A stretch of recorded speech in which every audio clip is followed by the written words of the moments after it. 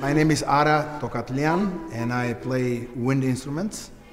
My name is Guillermo Bordarampé, and I'm one of the co-producers of Fiesta Argentina 2011. When I was 16, I was taking piano lessons, but my aunt gave me a pinculio from Santiago del Estero, and ever since then I picked it up and started to play. Then I switched to other wind instruments. I play the whole family of saxophones and classical flutes, but I've been playing this instrument since I was 16. In my case, I started playing music because of the Beatles.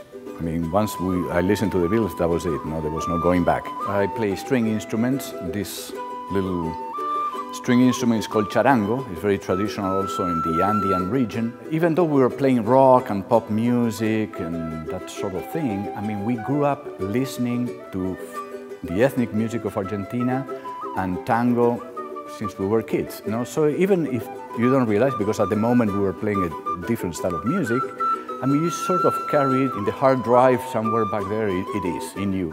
The date for Fiesta Argentina 2011 is Saturday, August 20th at 8 p.m. at the Ford Amphitheater.